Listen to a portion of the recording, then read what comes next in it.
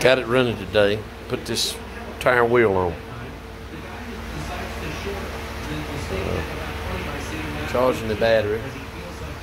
It would run, and then it would go dead if you started running it much. It'd just go, because of fuel situation, fuel shut off. So I got the fuel filter off, fuel line disconnected, and I gotta tell people, these Internationals are a good tractor. Got to get another rim for this, big time. Change that other side. Both of them were rusty, but this one's holding there. These Internationals have got one more heck of a system on them.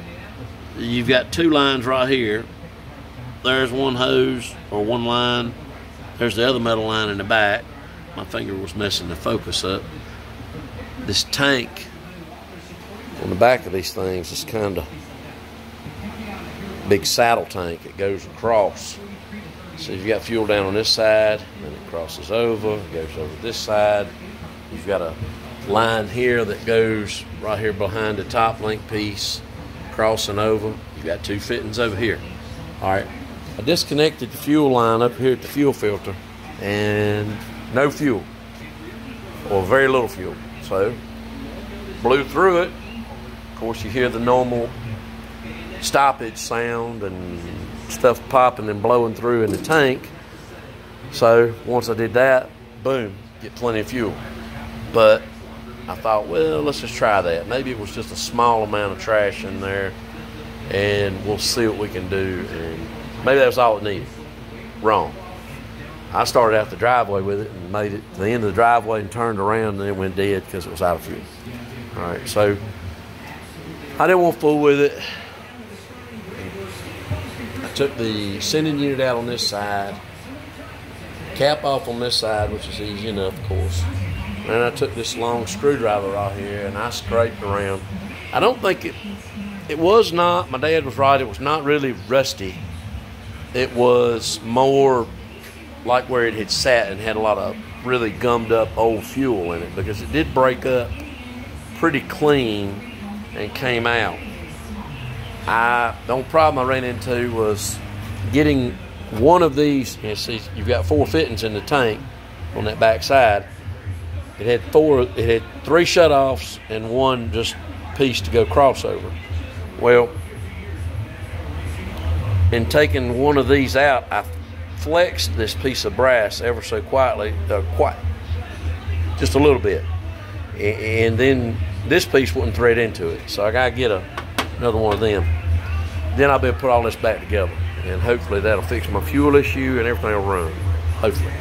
But like I say, I got some junk in here. I gotta get, he's gonna take a cylinder right there off. You can tell it's wet and leaking. He started unbolting that. Get that off, and then get that fixed, and he's gonna get that fitting. And then I've got, this is my new wheel, or cleaner, better wheel. It's not rusty, it's good, in good shape. And but I'll get the other wheel. He's got to do some work to it. Hopefully get that other tire and wheel put on the other side. And yeah, we'll get this taken care of slowly but surely. But anyway, that's how the 454 program is going. Nice little tractor, runs great, drives great, everything works great, lift, everything works great. Everything is freed up and working good. Just need to, it's better if you got fuel problems with something, you better to just bite the bullet. Yeah, it's always aggravating to say I got to take a tank off, or I got to get into it and go that route, because yeah, you're going to get dirty. Most, well, I am. I can't stay clean when I get around to grease and the diesel and all this stuff. You just get dirty, and is what it is. Ideally, yeah, taking the tank off would be the best thing, and shaking it and getting it all out. But we got most all of it out. It's pretty clean inside.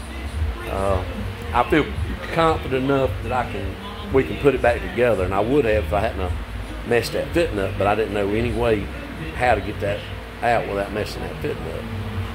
And anyway, is what it is. But your best to go and bite the bullet and clean your fuel system the best you can and get it as good as you can.